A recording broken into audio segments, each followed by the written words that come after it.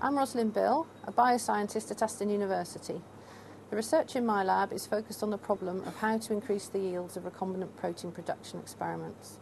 We tackle this problem using a range of approaches in the lab, and in this short podcast I'll tell you about our work on engineering better microbial cell factories.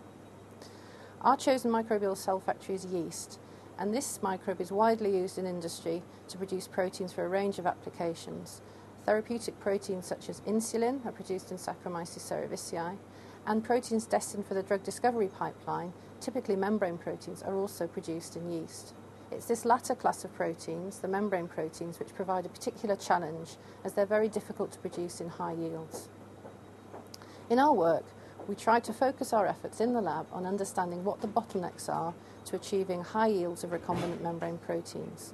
And we try to overcome this by developing novel yeast strains.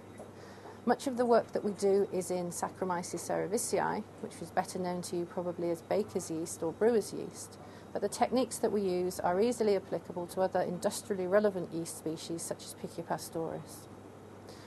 We recently discovered that a set of genes appear to influence the yields of recombinant protein production in baker's yeast. When the expression level of each of these genes is altered, we find there can be quite dramatic improvements in the amount of protein that we get out at the end of our experiment.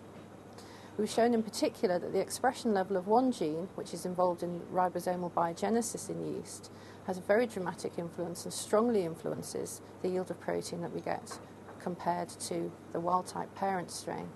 Our best results so far have shown that we can get 80 times more protein in our engineered microbial cell factory when we compare it back to the original parental strain.